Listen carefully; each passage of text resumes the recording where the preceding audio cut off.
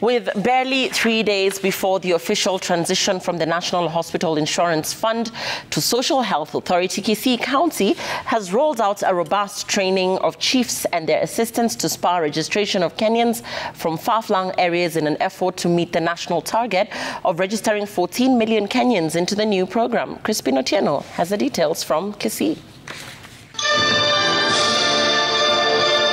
2 days after the Ministry of Interior committed to bolster registration of Kenyans from NHIF to Social Health Insurance Fund under the Social Health Authority, concerted efforts to incorporate national government officials at grassroots level have kicked off in Kisii.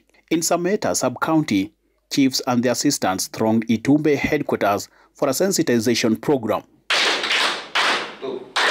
Armed with a pen and a paper, chiefs used the opportunity to shoot questions on some of the grey areas as they embark on the national exercise at the grassroots level. I was able to register 107. Michael Oyunge is the lead health officer in charge of sensitization of chiefs in Sameta. Tumewaelezea jinsi vile mpangilio upo.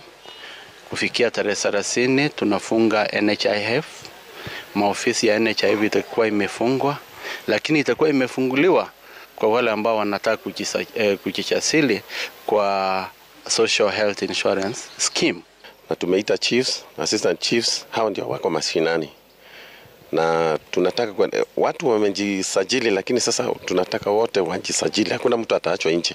From the day one exercise, chiefs say they will use their network to comb markets, churches and other social areas to ensure that the program is a success.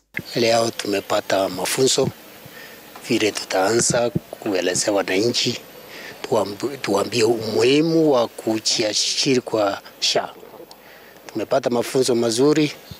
Why SHA? NHIF is set to undergo a total overhaul to pave way for SHA, even though a section of Kenyans have raised a litany of questions regarding its viability. Crispin Otieno, Citizen TV, Kisii.